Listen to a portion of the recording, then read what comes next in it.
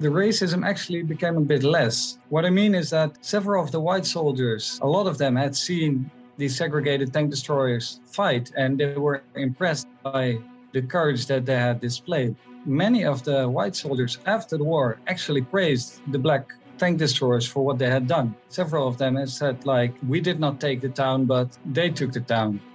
An excerpt from today's guest, who's written an account of an all-black tank destroyer unit in World War II, which was awarded the Presidential Unit Citation. Author Samuel De Korte is here, and I'll speak with him right after this break. I'm Robert Child, and this is Point of the Spear.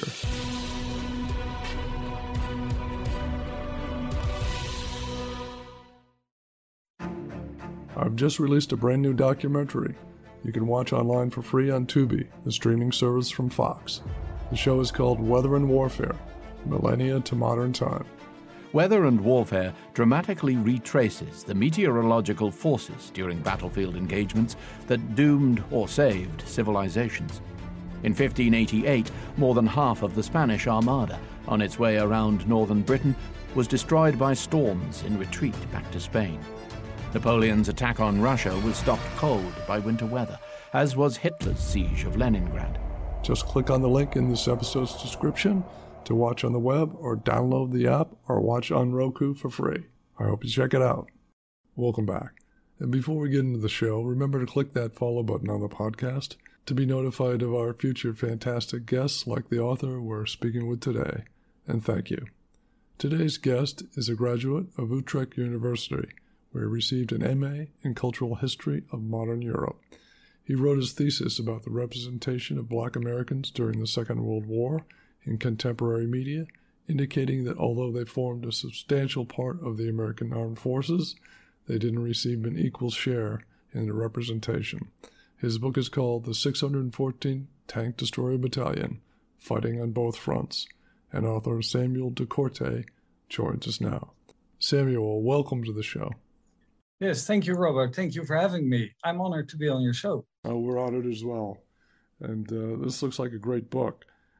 And for our audience that may not know, what's the difference between the Tank Destroyer Battalion in World War II and a regular tank battalion? I'm assuming the audience is familiar with tank battalion. It's, say you have a Sherman tank, M4 Sherman tank. You also had tank destroyer battalions, and they employed dedicated weapons, and they were used in a different way than the tank battalions. For instance, tank battalions could be used against tanks, but they could also be used against enemy infantry. Whereas the tank destroyers, the name gives it away, they were used to destroy enemy tanks. They were, for instance, not designed to take out enemy infantry. For example, take the M10 tank destroyer. It has a machine gun, but it's pointing towards the rear. It's used for anti-aircraft defense, and it's not designed to take on hostile infantry.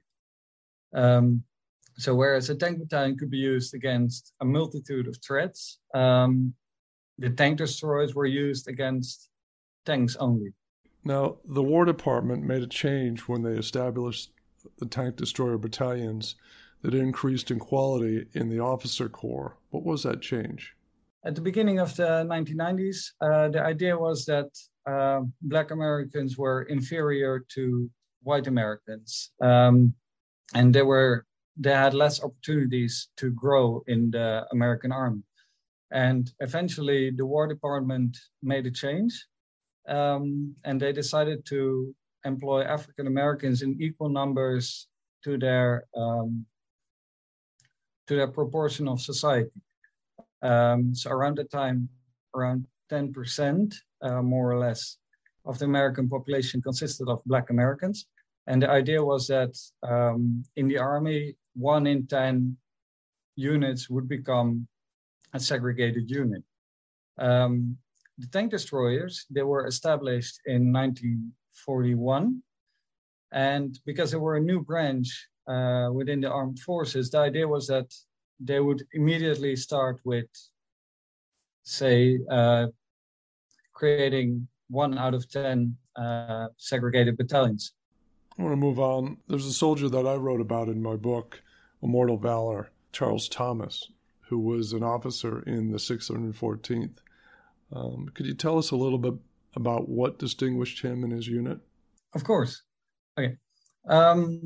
Charles Thomas was a company commander in C Company of the 614th Tank Destroyer Battalion. And on 14 December 1944, after the 614th Tank Destroyer Battalion got attached to the 103rd Infantry Division, a special task force was created. And the task force consisted of a reinforced infantry company, a platoon of tanks, a platoon of tank destroyers from the C Company, 3rd platoon to be specific, as well as some other small attached units. And that the task force had, the mission of the task force was to seize the strategic town of Klimbach in France. The town was used to supply other towns in that area. And the idea was that the task force could easily take the town, but it turned out different. Instead of just going there and easily capturing the town, it turned out that it was well defended.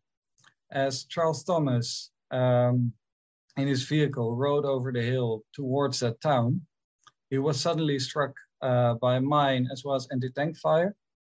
And the first thing he did was deploying his tank destroyer, two of his tank destroyers. And they immediately went into action against the Germans that were in that town. What happens next is, well, a remarkable feature. And at the time, the men were on a reverse slope. So the idea is that they were in a very exposed position. And not only did they deploy the guns and take on the Germans, but what happened is that they distracted the Germans for so long that the reinforced company moved around and could seize the town from another direction. I believe that for around 4 to 5 hours, the men were in an exposed position, engaging the Germans in the town. And of course, casualties started mounting rapidly. I believe that around 50% of the platoon became a casualty. 3 of the 4 guns were eventually put out of action, but still they kept it up. I hope you're enjoying this episode. Next time we kick off November with the story of Churchill's World War II SAS Desperados with Sunday Times best-selling author Damian Lewis. When we faced our darkest hour, when, Europe had been defeated on all fronts, France had fallen, Belgium had fallen, Holland had fallen, most of Western Europe had just within weeks been steamrolled by the German blitzkrieg. Even at that moment, Churchill said, we must not concentrate purely on our defences. That's why France fell. That's why most of Western Europe fell. Attack is the best form of defence, and we have to go back and take the war to the enemy. Another reason to click that follow button to be notified when the episode releases. And before we return to the conversation, if you're enjoying this story of black soldiers from World War II, check out our earlier program, Forgotten, the untold story of D-Day's Black Heroes, with author Linda Herview. The one thing that stays with me about the story of these men is how in every war that our country has fought since the founding, since the Revolutionary War, Black soldiers have always stepped up. Slaves stepped up to fight, hoping that a show of bravery, a show of patriotism, serving their country would help make things more equal after the war, would give them, their families, their people equal rights. And in every situation, that didn't happen. It's show 140 from season 2, and you'll easily find it in our past episodes. He went on to receive the Medal of Honor, Charles Thomas, in 1997. True. And there was an award that his unit received. 3rd Platoon of C Company of the 614th Tank Destroyer Battalion is the first segregated unit that won the Distinguished Unit Citation, also known as the Presidential Unit Citation these days. And they were the first segregated unit to win that award during the Second World War. Of course, several of the men were also awarded for their actions. Some of them received the Bronze Star, others received the Silver Star. And Charles Thomas was decorated with the Distinguished Service Cross. But after the war, an examination was made and he was awarded the Medal of Honor, as were 6 other men.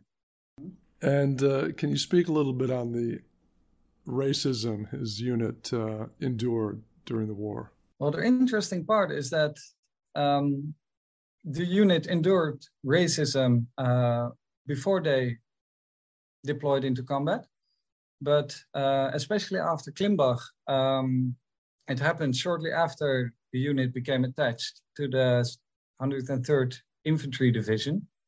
The racism actually became a bit less. What I mean is that several of the white soldiers, a lot of them had seen these segregated tank destroyers fight, and they were impressed by the courage that they had displayed.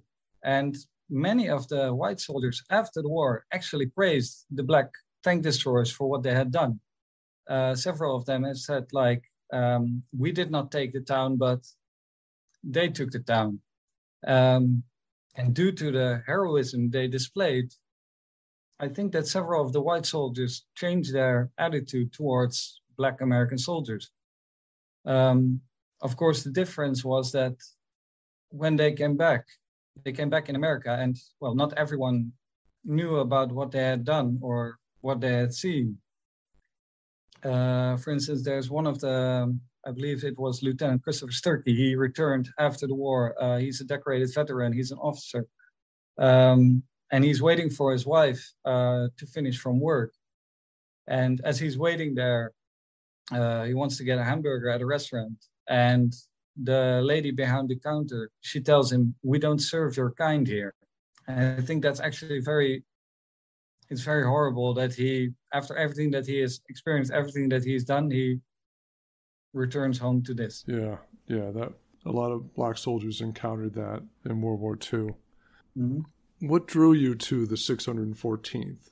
Obviously, you're not an American. You live in Europe. But what drew you to the 614th? I wrote my graduate thesis about the representation of Black American soldiers in contemporary media. Although Black American soldiers formed around approximately 10% of the American armed forces, they don't receive 10% of the credit, so to say. They are not always featured in movies, or if they are featured in movies, they're a bit in the background as an extra. Yeah, and it was something that I identified in my thesis. And it's not only in movies, but it's also, for instance, in literature or in certain history books.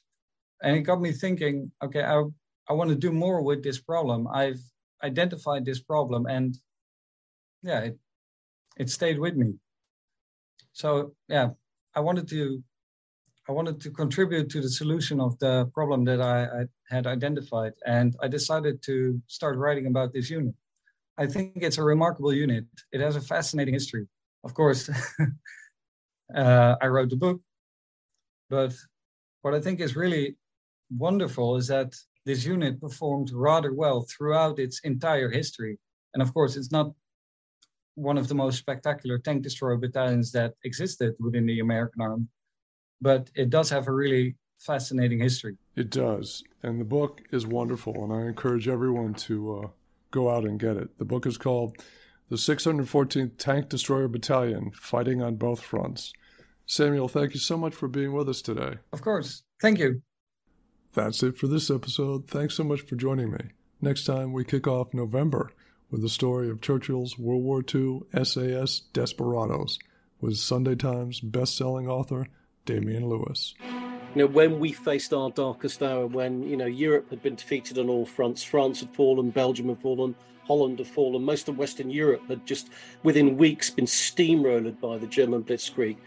Even at that moment, Churchill said, we must not concentrate purely on our defences. That's why France fell. That's why most of Western Europe fell. Attack is the best form of defence, and we have to go back and take the war to the enemy. Another reason to click that follow button to be notified when the episode releases.